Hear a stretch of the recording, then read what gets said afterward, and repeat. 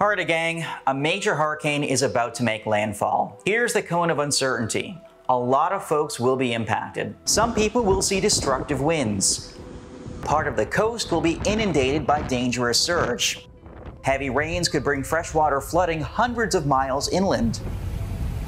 In moments like this, education is empowering. Let's talk about what a hurricane is, dissect its structure, and talk about what you can expect on the ground. A hurricane is just an atmospheric heat engine. The oceans contain an incredible amount of heat. A hurricane helps transport that heat from the warmer regions near the equator up to the poles. About 5 to 6% of equator to pole heat transport in the atmosphere is done by hurricanes, so unfortunately, the environment kind of needs them. Hurricanes start as a cluster of thunderstorms. They feed off warm, humid air in contact with the warm ocean waters below.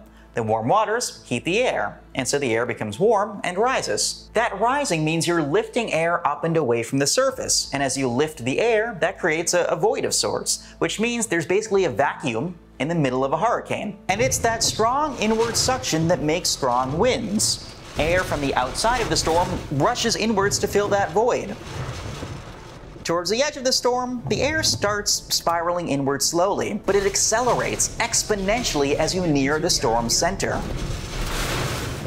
The strongest winds, sometimes well over 100 miles per hour, are found around the eye. That's where all the air is rising. So much of the air rises that some of it actually hits the ceiling of the lower atmosphere. We call that the tropopause. And then some kind of curls back down, bounces back down, heats up, dries out, and punches out a clear slot in the middle. We call that the eye. That's why the eye is clear. Now, the innards of a hurricane are in perfect balance. We call it cyclostrophic balance. You have air pressure, the low pressure, pulling air inwards, spiraling inwards, but at the same rate it's being pulled inwards, it's also being flung outwards by the centrifugal force. It's just like how your body is pushed outwards in the car when you drive around a sharp curve. That means the air in the eye wall is just tracing nonstop circles. It wants to fall into the eye, following the pressure gradient, but it's simultaneously being flung outwards at the same rate.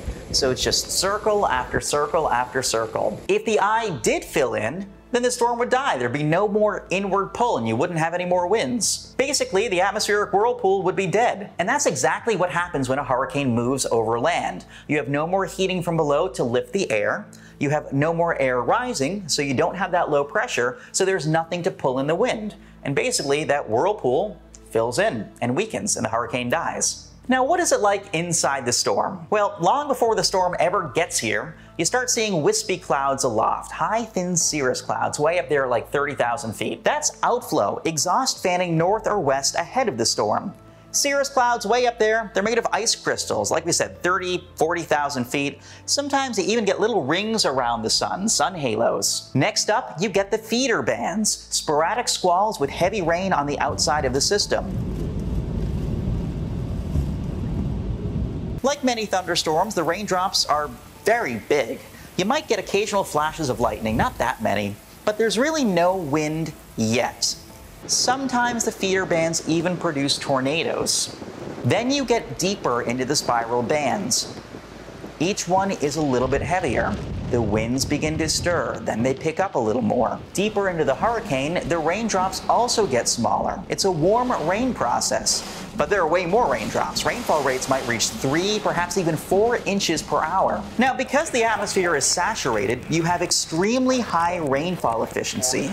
The raindrops don't really evaporate at all on the way down because the air is just so humid. And then the winds are definitely blowing hard as you reach the inner bands. First, it's windy, then sustained tropical storm force. We're talking like sustained 40 miles an hour. Then, towards the innermost bands, the hurricane conditions arrive.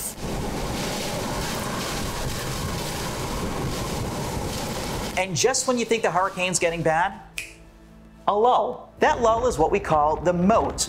In between bands of rising air on the inside of a hurricane and storminess, you sometimes get a bit of sinking air, subsidence, and that causes weaker winds. We call that the moat. Then it's time for the eye wall. The eye wall is that innermost ring of furious winds that surrounds the eye. The winds hit suddenly and they blow fast, sometimes more than 115 miles per hour in a major hurricane. Visibility drops to near nothing. You get whiteout conditions due to the heavy rain and wind.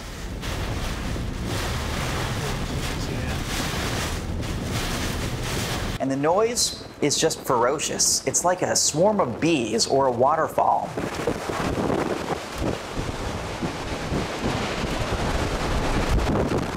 And as you get to the inner eye wall, things get weird. The winds become more sporadic. Extreme gusts. This is what happens at landfall for a shear tropical cyclone. This is what happens. 5-mile-wide vortices contort the inside of the eye, making it like a clover shape. We call these mesovortices. At the surface, miniature whirlwinds, aptly named mini swirls, cause erratic strips of more serious damage.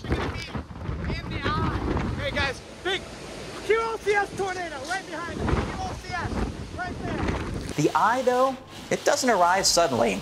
It's like falling down a flight of stairs. You only reach the center once the last mesovortex comes through. You get a bunch of gusts, then a few gusts, then only isolated gusts, and then you're finally in the eye. Sometimes it's bright.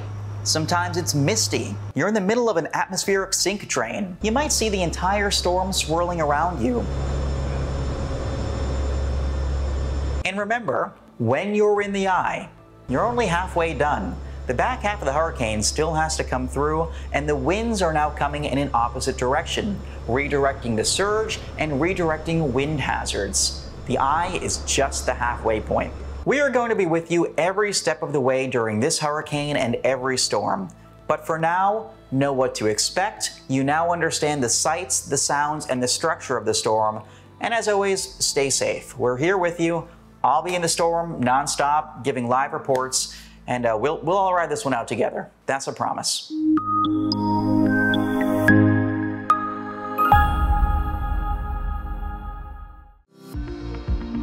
Follow MyRadar on social media: Facebook, Twitter, Instagram, and YouTube. Download MyRadar on iOS, Android, Amazon Alexa, and Windows.